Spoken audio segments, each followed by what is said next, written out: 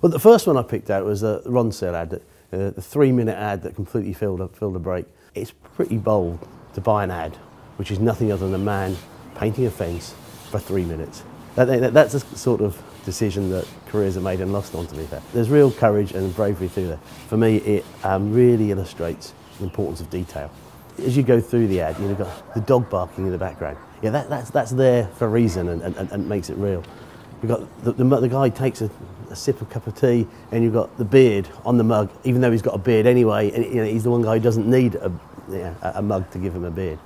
Just beautiful touches. And there's a little bit of fence that it's kind of tantalising left, and you kind of think, has he missed it or not? And it becomes a huge story in your mind.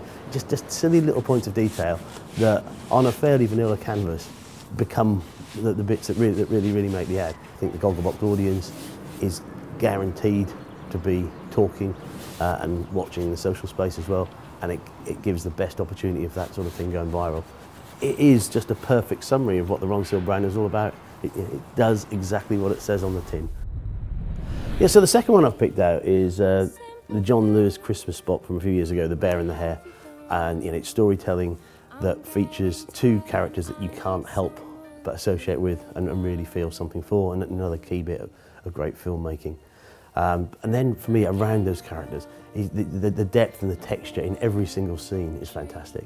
It means that at first viewing, you enjoy it, and it just feels right and appropriate, and it gives those characters even more strength and the story even stronger. But it means you can go back and look at it again and again and again and see different pieces each time. And of course, it goes through that beautiful story to then land on a real truth that we can all recognise.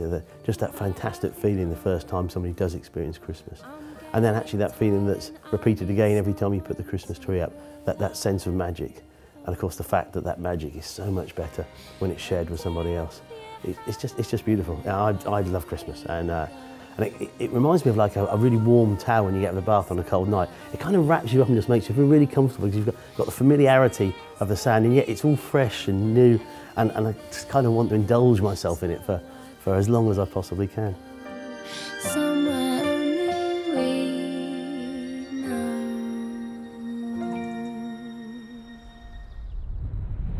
So the third ad I picked out was PG Tips The Return, the reuniting of Al and Monkey. Stand and deliver! Hello, Al. You back? Any chance of a cuppa? It's full of those moments that keep you interested in the film. That moment where Monkey thinks about where he's been, and there's a "Wah!" on the front of the lorry, and the look of fright on his face, and he comes back in the room, and around a cup of tea is all those rituals. When they're talking about Monkey having his tea stirred backwards 3 times, forward twice, and 1 3/4 spoons of sugar in it, that's doing 2 things. It's reminding you about the rituals that go with the cup of tea that make that a special moment, but it's also the fact that Al knows that that's how Monkey has his tea. And then, of course, for me, it's just got that brilliant ending. Brilliant. I thought we could make a fresh start. Get back into the advertising game. To one man and his chimp. Not chimp, Al. Monkey. What on earth? I let the big room out to that cavaldecker from Tapau. Does she play the tune often? I quite like it, actually.